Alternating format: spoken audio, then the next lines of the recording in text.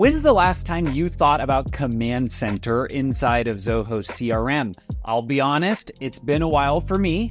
I had to refresh myself because Zoho's actually now rolling out Command Center 2.0 for CRM, and I think it's worth a second look. So we're actually going to go through their write-up on the new functionality today. I'll be sharing my thoughts on how this might affect your installation. So let's jump right in. So here we have the full write-up here on Command Center 2.0. It's quite long. There's lots of graphics, lots of images, kind of a breakdown here in the middle that we're going to go through step by step.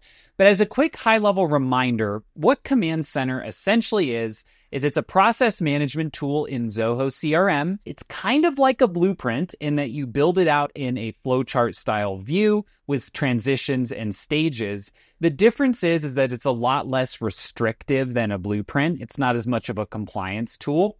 And it's very centered around communication and engagement with that client, right? So making a certain decision whether or not an email has been opened, right? That's kind of where you're starting to think about Command Center. I'll tell you, a lot of the times for our implementations historically, we've used mostly workflows and blueprints to accomplish the same thing just because of some feature limitations and functionality limitations of Command Center.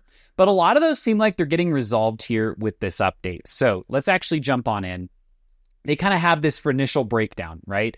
We have a, hospital business for geriatric care, and we want to move them through a set of stages and processes, right? So they submit a registration, we create the patient record, we want to get them to book an appointment. Once that consult's been done, we're either going to check in or they didn't show up, right? So we're kind of tracking these different decision points in a flowchart style view where the goal is to work them to some kind of endpoint. The core of Command Center is one, bringing some of the performance tracking to each step. Like we kind of want to know, once we have that console created, how many people aren't showing up. That's an important metric because you want to do things to make that number go down. Or you could look at it from the other framework, which is how do we increase the number of people who do actually show up? How do we minimize reschedules or maybe have reschedules happening a bit earlier, right? So a Command Center is really a way to build a process where a lot of the process steps might rely on the client doing a certain thing, responding to an email,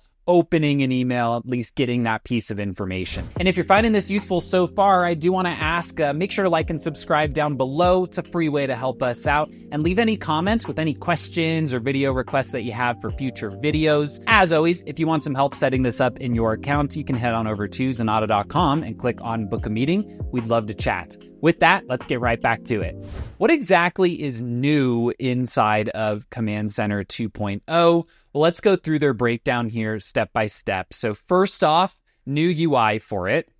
The previous UI was fine, not the most intuitive thing. They've done kind of a refresh, just modernize it, make it look a little cleaner. And they've kind of defined some color coding and icons for like the good and bad things that can happen. So if a new lead comes in, I send them an email and they never open it, I might move them to an email ignored stage. And I want to color code that as like a bad stage, right? Where I don't want them to go. This is kind of nice if somebody new needs to get up to speed on a process flow. Color coding, it seems minor, but it does help people understand what's going on. Lots of new accessibility features, really just making it easier to use, right? So as we're adding a particular element, they've got new icons, new information, just making it easier to quickly select in that stage transition, success or failure.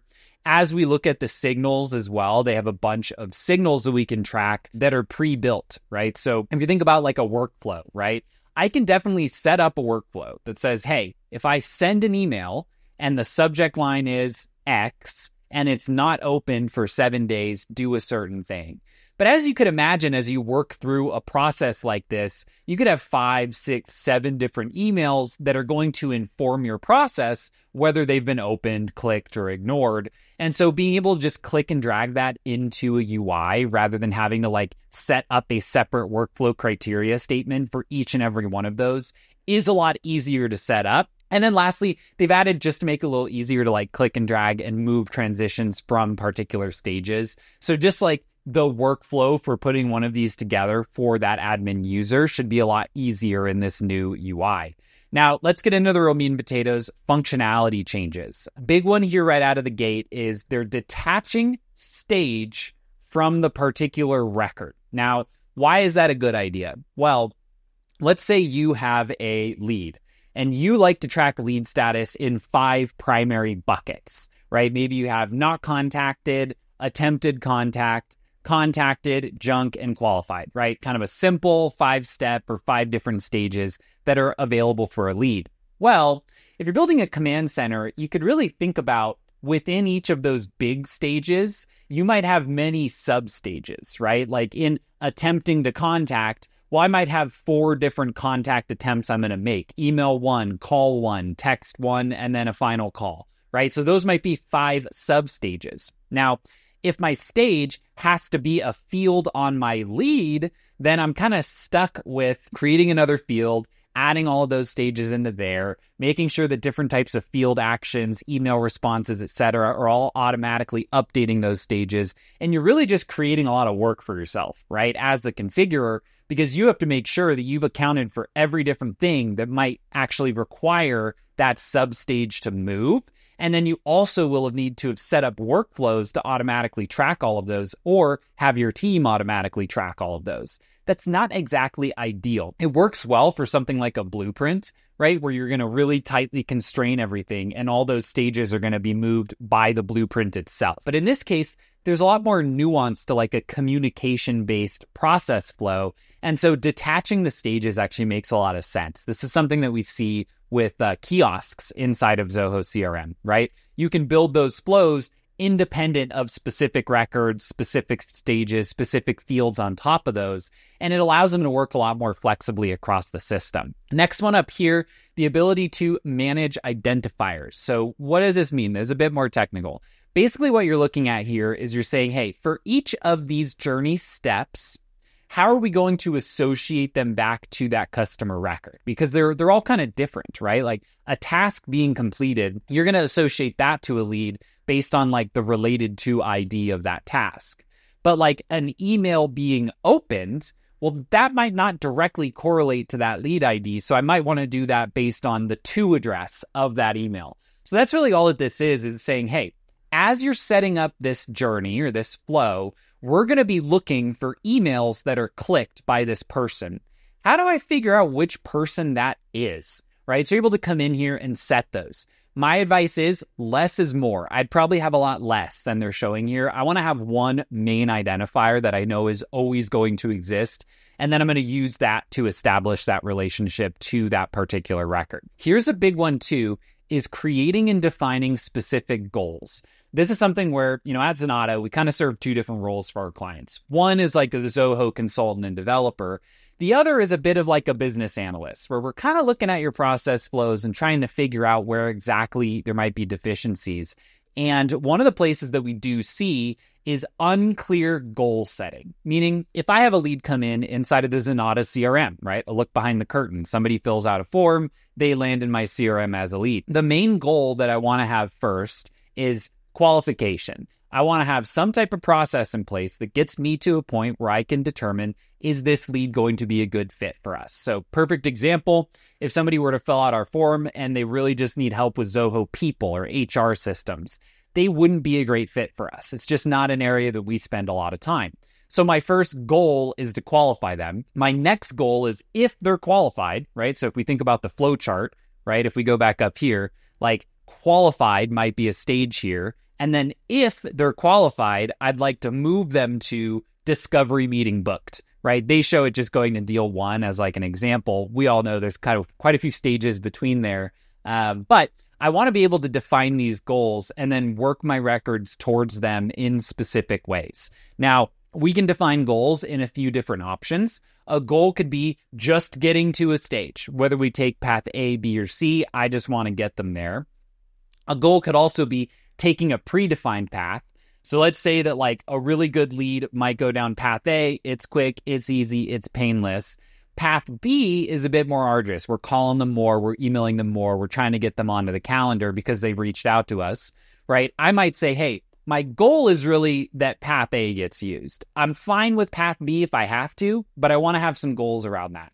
Lastly would be like time taken to reach a stage. That's really valuable. A lot of companies, they come in and you do CRM automation. Like what's the point of building all of this stuff in your CRM? It's really to move more leads down the pipeline effectively and to move them down that pipeline more quickly. Right now, obviously, there is a limit to how fast you can go. Sometimes you have to have a meeting. We can't just skip that.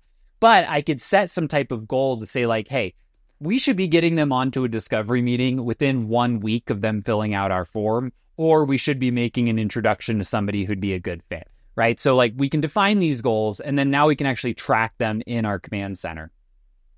Last one here too is like when you have a end stage or a terminal stage, basically meaning like deal won, deal lost, follow up later, right? These types of things that like end that process for now. We can now set them as a certain type of sentiment, right? So basically saying good, neutral, or failure to determine, again, for visual clarity as I look at it and for reporting, exactly how we're doing, right? Are most people landing in success stages or neutral maybe? Like a follow-up later, I wouldn't say it's the end of the world. It's okay. It's neutral, but, it's not a failure. It's not like, hey, we don't want to hire you. And then lastly, you're able to also set up, or not lastly, actually, we're able to basically set up time and stage for predefined SLAs. So this is something like, hey, if a deal is in the stage called ready for proposal, right? There's, again, kind of a real one that we use at Zenatta. If we're ready for a proposal, meaning like we've had the discovery meeting, we filled out the deliverables, we have like kind of the due date, the budget, kind of what we need to know so that our team can do a good job. We don't really want it to sit there for like 2 weeks with them waiting to get the signable proposal from us. We want to move that part pretty quickly, right? And like different parts of your flow are going to naturally move at different speeds. But for us, like once a client has gone through the process of doing the discovery, doing their homework, maybe giving us some of their documentation, I don't want them to sit there in limbo for a week waiting for, our quote. Being able to set these expectations around like the time to move through certain transitions is a really good habit, right? We oftentimes think about SLAs when it comes to support requirements, but they really do make sense for sales requirements as well. Here's a big one, and this is similar to, they almost took this from like the blueprinted processes, is you're running actions for a specific transition, not the specific stage. And so this is meaningfully different to how we would do it in a workflow right now. So for those who've done CRM configuration, you kind of know like, hey, when deal stage goes to proposal sent, create this task. But you do have those scenarios where it's like, well, what if they are a repeat customer? So they actually went from stage 1 and skipped all the way to stage 4 because we didn't have to do pre-qualification. We didn't have to do a credit check, whatever it may be. That might mean that I want to set up a different automated action. And it could even be as simple as like, instead of sending template A as an email, I'm sending template B, right? Like, hey, you're pre-qualified. Here's your proposal versus like, hey, here's your proposal and also fill out this form because this would be our first engagement together. Right? So we're landing in the same stage, but we're taking a different pathway. And now what you're basically doing is setting up that action to be stage-based. So it's still triggering when we hit qualified or when we hit proposal sent, but it has the nuance to understand that based on how I got there, I might want to automate a different thing, right? So this is one that I'm actually really excited about because there's a lot of scenarios where there are real differences that matter based on that pathing. So really excited to see that. Again, couple other updates that we'll run here on the back end. That's kind of the meat and potatoes of it. But a couple more. They've done some renaming on some of the stages. So things are now called states instead of stages. And they're called signals. Like a customer opening an email would be a signal rather than being called a trigger. The thing that this also expands is that if you're using any custom signals, you can actually have them trigger from other parts of the system that are unconnected to move them through a command center. Now, how does that matter? Maybe you have a scenario where for certain types of deals, we create a related record called a technical proposal, right? Because maybe you're doing blueprint work, and in some cases, you have to loop in an architect, and they really need to be like a whole separate process for that type of deal. Just coming up with an example. When that related record hits a certain stage, that could be a custom signal, right? And now I'm going to move that command center forward automatically. These also bring the naming conventions in line with that new interactions tab that lives in the timeline, where a lot of things organize around stages and signals to move through process steps. So I'm happy about that. One piece of feedback we get a lot is like, why is the same functionality called different things in different places? And I've seen that Zoho's been kind of slowly but surely normalizing a lot of the terminology, which is great, especially for newer people to the platform. Because previously you would see signals in some places and triggers in another. And it's like, are those the same thing? And it's like, yeah, they are, but you have to go and research that. So again, naming conventions, they do matter at the end of the day. To quote our VP of Operations, Josh, we want things to be clear and defined. Next one up here, again, some of those things that have been added, those identifiers, that's a big one for more complicated command center processes. For simple ones, it's always kind of worked well, but you're basically saying, hey, we might not have a specific lookup field to move things through based on these related signals. So I'm going to define other identifiers that can be used so that the system can correlate an action elsewhere in the system to that record that's moving through a command center process. You can also now backtrack. So if you move backwards in the process, you can choose to re-trigger some of those actions.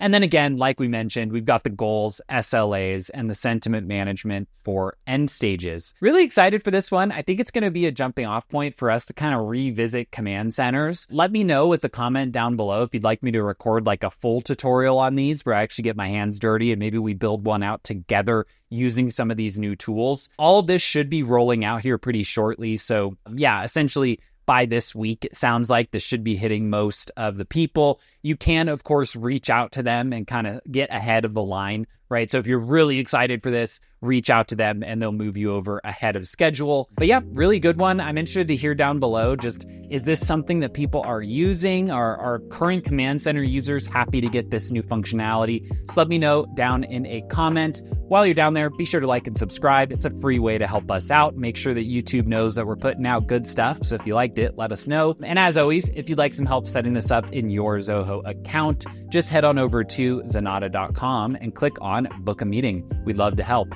My name is Tyler Colt, and I will see you next time.